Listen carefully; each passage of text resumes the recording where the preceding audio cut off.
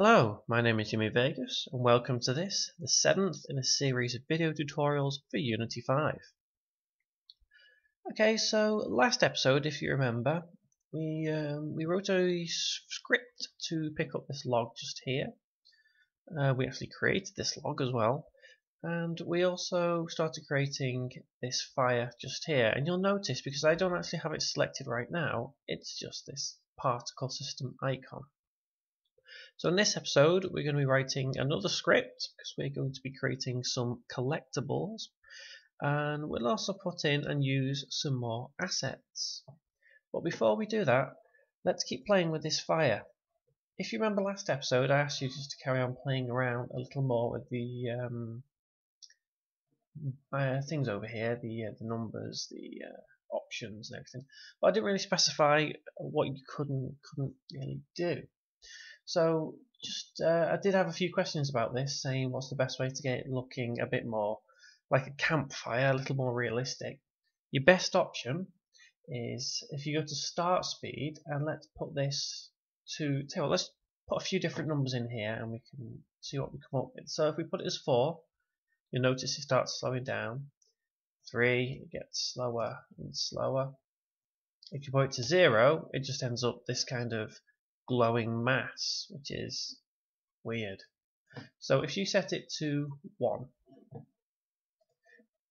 let's change our angle a bit. So as you can see, it's starting to look a bit more like a campfire. Let's also change the start rotation. Let's change this to, how about 45? There we go. So it's starting to look a bit more like a campfire. We also change the colour to a very deep red. That gives it a kind of intense fire. Green, no, who wants a green fire? That's weird. So let's have it a slightly dark orange than what we did have it. Oh, there, I think. Is that okay? Yeah, we'll leave it at that. So that's how you get it a bit more campfire-y. I think we could do with pulling it to the ground a little as well. So about there. So the ground is burning, but we'll leave it like that for now. So there are other options that you can play around with here. You don't need to worry too much about it. You can change the colour over lifetime if you wanted to. It's entirely up to you. It just makes it, you could have it lighter at the top as it flares out a little up here. You could have it a lighter colour. Okay, so let's get on with things, shall we? The first thing we'll do in this episode is we'll actually import some new assets. So down here in your asset window, we'll need to go to objects again, if you remember this folder we created. And what we're going to import in this episode is a nice simple fence system. So as always, drag and drop the whole folder into Unity. And as I always say, these assets are always free on our website. You can have a look at our website on the description of the video below. You can get links there. So if we go into the fence folder, and you'll notice we have two. Just here we have the main fence and we have the end of the fence. This is just to make it look that bit more tidier. So the first thing we'll do is we'll do something really simple, drag and drop straight into Unity. Now it does appear to be very small. So over here we've got scale. Let's increase this. Let's increase this to, let's go for 10 for now. It's getting slightly bigger. So let's zoom in. Yeah, it's still a bit small. Maybe we need to do 100 by 100 by 100. And now let's have a look. Does that look better? Do you think we should have it bigger? Smaller? Let's try it even bigger just to see how we come out with it. Oops, not 1500, that's too big. Okay, so we've got 150 by 150 by 150. So I'm going to rotate it as well on the y-axis by 180, just to make it a little bit easier on this camera angle. And let's change our snap settings. So edit and snap settings. and we'll need to change this to 1, 1 and 1. So now we can build. Let's see, does that fence fit snugly against our building? That's what I'm aiming for. So I'm going to have a quick look around here, and I'm going to make this fence sit right against our building just here.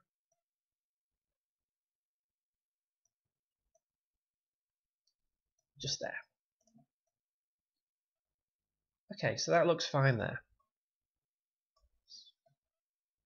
Next thing, let's create a in the hierarchy empty.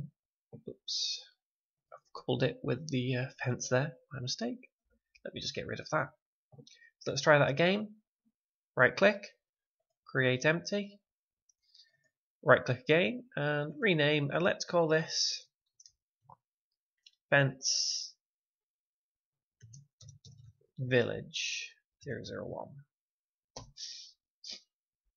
Okay, so now drag and drop into there, and you'll notice we do have a few bits and bobs outside of normal things in the hierarchy. We're going to leave them there for now because we will tidy things up a little more in the future. It is fairly tidy for now, and it is good practice to keep your hierarchy as tidy as possible. It just helps you in the future when you come to trying to find something you made a long time ago. Okay, so back to the fence, and we'll use the good old trick that we used in the early tutorials, which is Control and D, which duplicates, then hold Control and pull your fence out, and then align to about there, I think, and then again align to about there, and one more, I think, about there. So here I'm actually going to have an entrance. So what I want to do now is I want to take this and bring it in.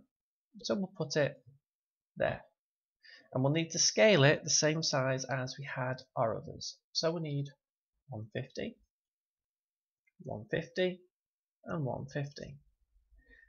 And now we just need to align it correctly with the rest of the fence, which is going to be about there, I think.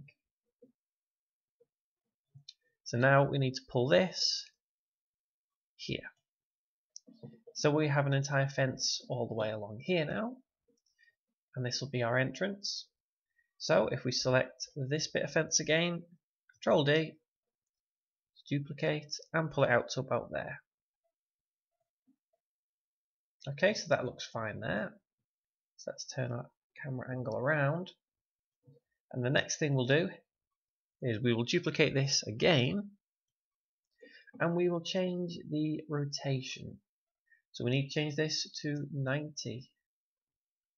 Or should we? No, in fact, we'll have that as 270. We'll rotate it the other way, and we'll bring it along here, and then bring it in line with the fence, just there. That should do. So let's quickly check this corner. And looks just about okay. Let's bring it a little more this way. There we go. So you can be as precise as you want there. I'm just doing this quickly just to get things done and so we can move along. So let's take the fence, duplicate,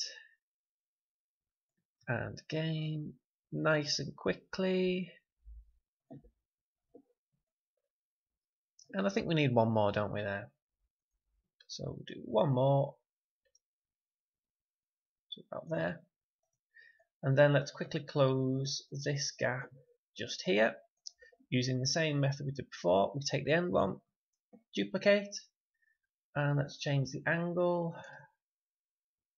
to, let's change it to 0. I think 0 is the angle we need. And let's just drag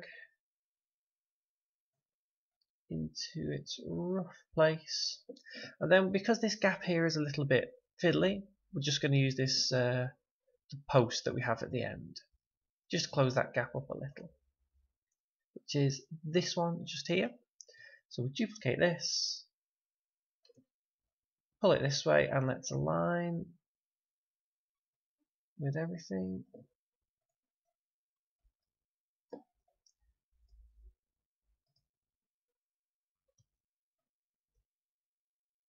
So that's there. Just duplicate and just pull it to there. One more, I think. Okay, and that'll do for the end of the fence there. So we also have a gap just over here. I'm going to leave that gap open for now. It makes things easier in the long run. Okay, so now we have this little kind of area. We're going to use this area now to put in a few collectibles that we will pick up. So the first thing we'll want to do is we're going to create some coins, I think. I think coins would be the easiest thing to create. Go to Game Object at the top, 3D Object, and much the same we did with the log in the previous episode, we want to go to Cylinder. Again, it comes up as a big thing that doesn't really look like a coin, but we'll make it look like a coin now. So we'll change the scale on the... Let me just move it this way a little bit. Let's put it there. Okay, so let's change the scale to, let's say, 0.1. No, that's not really like a coin, is it? I think the first thing we'll do is we'll rotate it so it's kind of lying on its side, much like the log. So we need to rotate on this x-axis to 90. Next thing, we'll change the scale on the y. We'll change this to 0.2. Oh, that's much too big. 0.02. Okay, that looks a bit better. We'll change the scale here to 0.5, and again there 0.5. And let's pull it to the ground. Just going to close this in the hierarchy.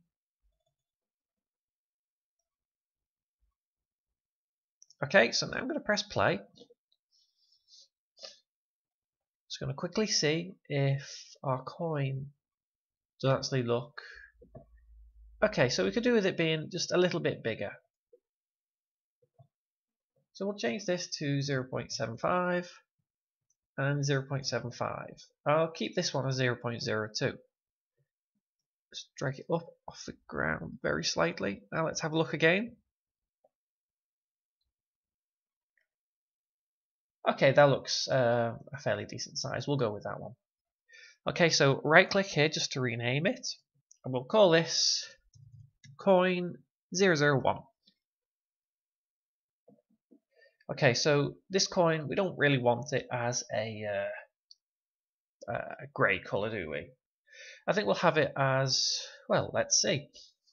If we go to materials here, right click, create, and click on material here. And I think I'll call this one, let's call it coin 001. And over here, if in your inspector pane, just make sure you are selected on normal. If you're selected on debug, just go up here and click normal. So we want to click on this here, this little box, change the colour, and we'll change it to, let's see, should we have a sort of slightly orangey, yellowy kind of colour? Okay, yeah, we'll choose that one for now. And then drag and drop onto your coin. Yep, that looks fine. That looks okay. Let's try changing this and see if we get any change. There we go. So if we select that all the way along, that gives us a kind of metallic look, but it makes it a little bit darker. So let's make this a little lighter.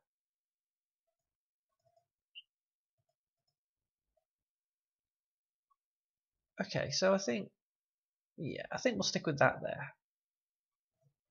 Okay, the next thing we need to do is game object, light, and point light. You'll notice that comes in there. So right click, rename. Oops, I've done the wrong thing there. My bad. Right click, rename, sorry, and call this coin light 00. Sorry, light with a T 001. And let's change the color over here to a nice bright yellow. Now let's kind of get this into position. So we want it about there.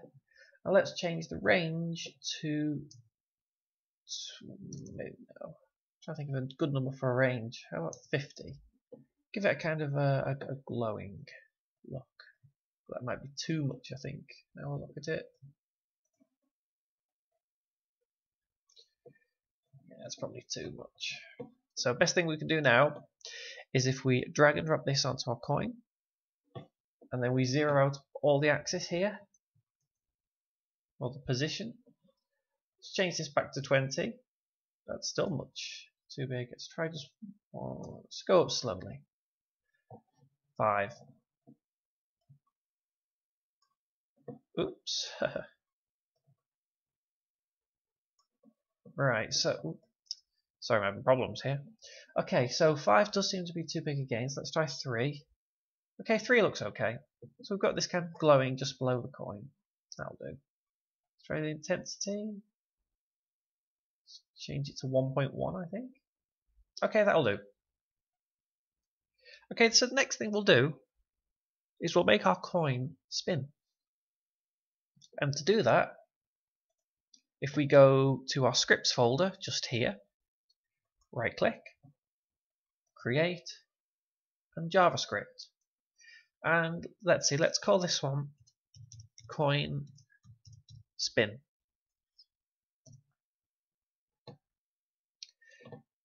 Double click, and in the same way that it happened in the last episode, this will open up in Mono Develop again.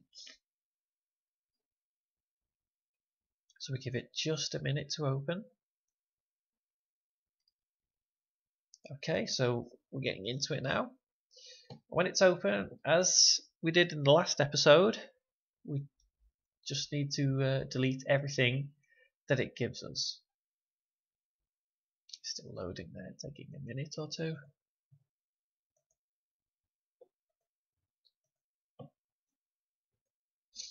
Okay, so there we go. In coin, you'll notice here you'll probably have this pickup as well, but we have coin spin just here.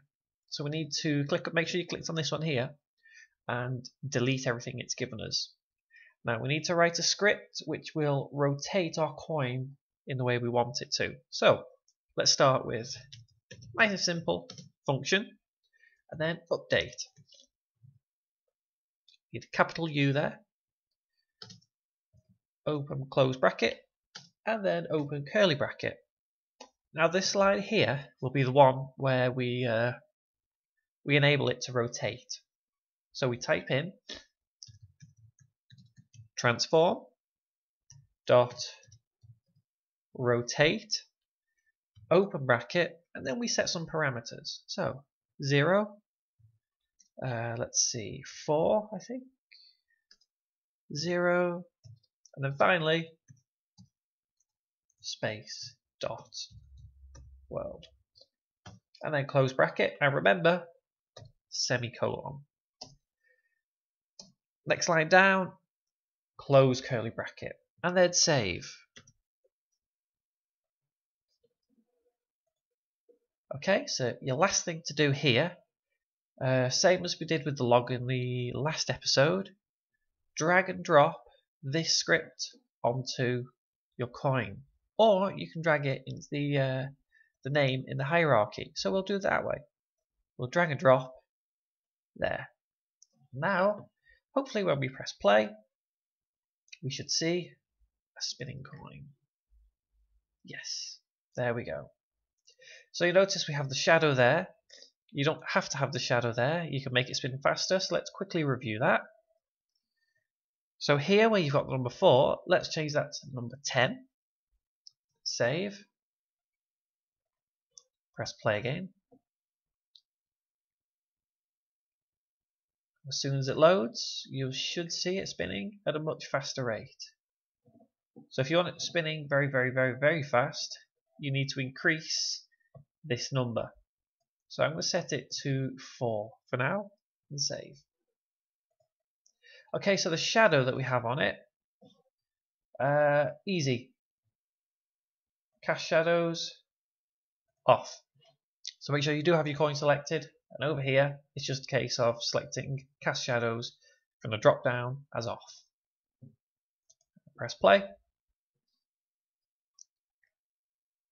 And there we go, it's just the coin, no shadow. So I'm actually going to leave shadows on for now. We'll probably play around with it more at another point. Okay, so we'll leave this tutorial there for now. We've learned a few different things in this episode, a bit more scripting. Next episode we'll be looking into a bit more scripting, so we'll look at picking the coin up and counting it. And we'll also probably play around with more assets. So until next episode, thank you very much for watching.